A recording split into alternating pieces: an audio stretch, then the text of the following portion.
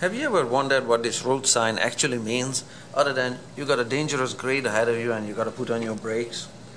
In this video, I'll explain what this sign actually means in terms of math really fast and how to calculate it. What's great about percentage is that it applies across borders. It doesn't matter if you live in a metric country or if you live in a country that uses feet and inches. 8% is 8%. In terms of math, this is what I have in mind. 8%, to make it into a fraction, it means just 8 out of 100. And it doesn't matter 8 what. It could be 8 inches over 100 inches, or 8 centimeters over 100 centimeters, or 8 miles over 100 miles, or 8 millimeters over 100 millimeters. It doesn't matter. It works for any of these as long as the top and the bottom numbers, the numerator and the denominator, if you like swearing, are the same unit, have the same unit of measurement. Now, and consequently, if you have, just one more, if you have a 12% grade or slope, that again means 12 over 100. 12 anything over 100 anything. Okay, how does this, what does it mean?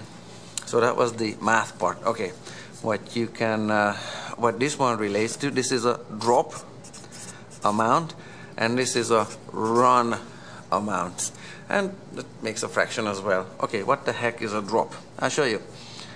If this one is your street over a horizontal distance of 100 units of anything, this is your run, and this is your drop here.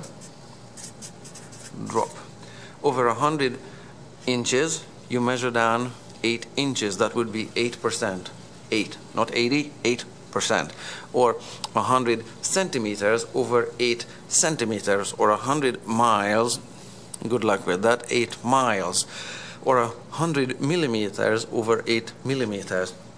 And it's really easy to measure on a job site, or pick your favorite street, because what you do is get one of those preferably long levels, like a meter long level or a 4-foot level, a beam level that you can put on the pavement. It's got a little vial in it with a bubble with a little bit of liquid moving in it, usually green, and just work one corner there touching the road and make it level.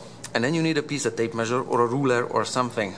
If you grab a ruler, make sure it starts at 0, okay? Because some rulers don't start at 0, like, this is too bad.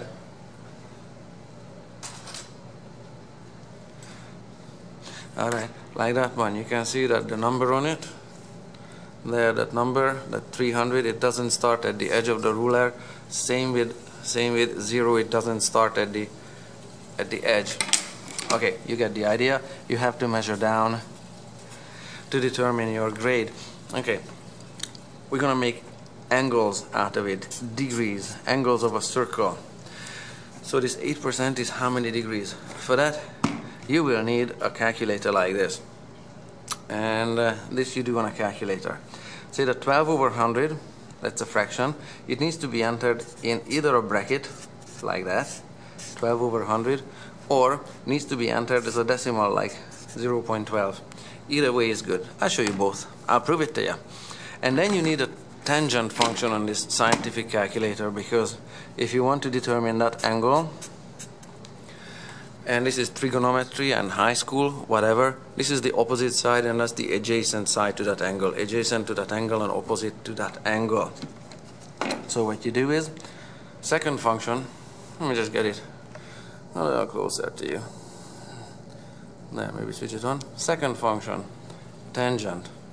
Let's work with that 0.12 equals, that number is your angle, 6.8 degrees. So I went tangent, but not just tangent, I'm just going to do a tangent -1, because on the calculator it looks like a tangent -1 button, and you get 6.8 degrees. There, you have your degrees. Then it's a 6.8. And it works in fractions, but then you need a bracket. So tangent -1, so it's the second function, tangent button, bracket, 12 over 100, that's a 12 divided by 100. There, so you can see it. Maybe close the bracket, equals 6.8. You get the same number. So it works in fraction or in decimal format. So you have a 6.8 degree slope, that's degrees.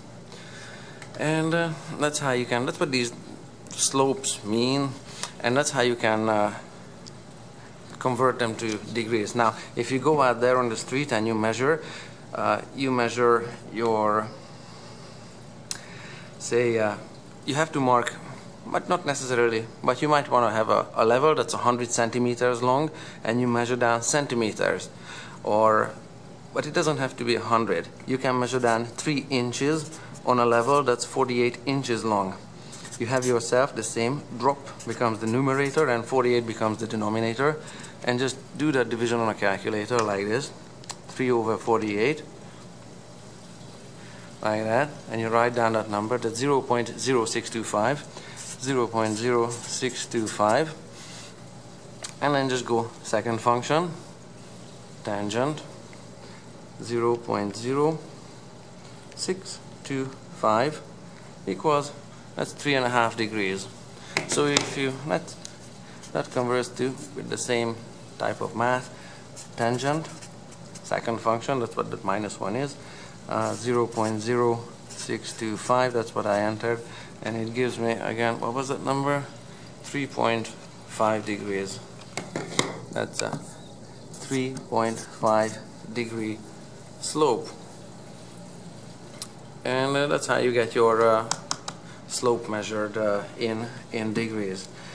Now if you want to know how many percent this slope is, say a 3 over 48, 3 over 48 is how many percent? What you need to do is multiply this number with that number.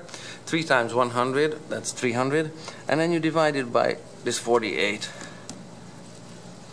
300 divided by the 48 equals 6.25. So if you go out there and measure your favorite hill, and it's got a 3 inch of drop over a 48 inch, that's a 4-foot level length, then it has a 6.25 per cent per 100, 6.25% slope. So that's how you work with these slope numbers, that's what they mean. Have fun with